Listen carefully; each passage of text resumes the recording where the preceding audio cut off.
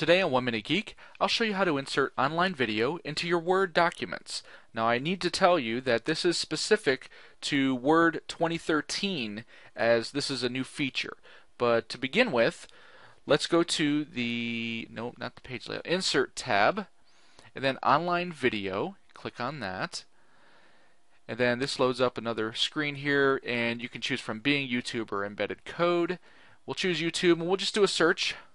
Do Laughing Baby, and we'll choose this one here, and it inserts it right in, and we'll change the wrapping to tight, and it's embedded. So now if I play it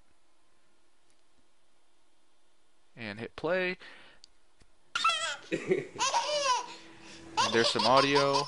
I love laughing babies. And that's it. That's how to insert online video into your Microsoft Word documents for 2013.